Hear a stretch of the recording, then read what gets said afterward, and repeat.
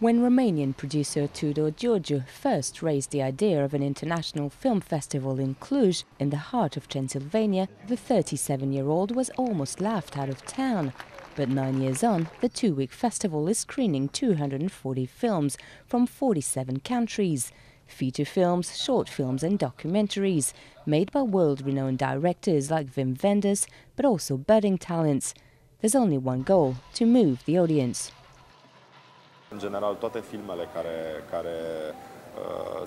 Usually films presented in Cluj are not easy films, or films that leave the viewer feeling lethargic. On the contrary, they are films that make you think, they stimulate your brain. They certainly don't leave you indifferent. The success of the film festival has benefited the entire arts community here.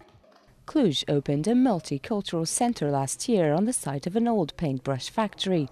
Famous Romanian painters like Adrian Gheni have studios here, and there's also photography, decorative art and sculpture. Each of us had built our own artistic project for a long time, and it was time to offer the public a more coherent place where they can see several events at the same time, saving time and energy.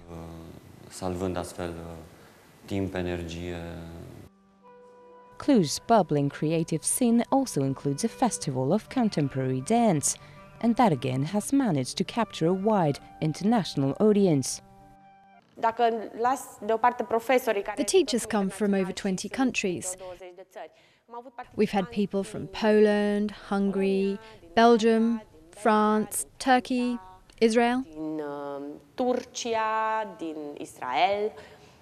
A few weeks of frenetic activity, but in the end it's the peace and quiet that Cluj is famous for in Romania that draws the artists. A perfect environment to focus on their creativity.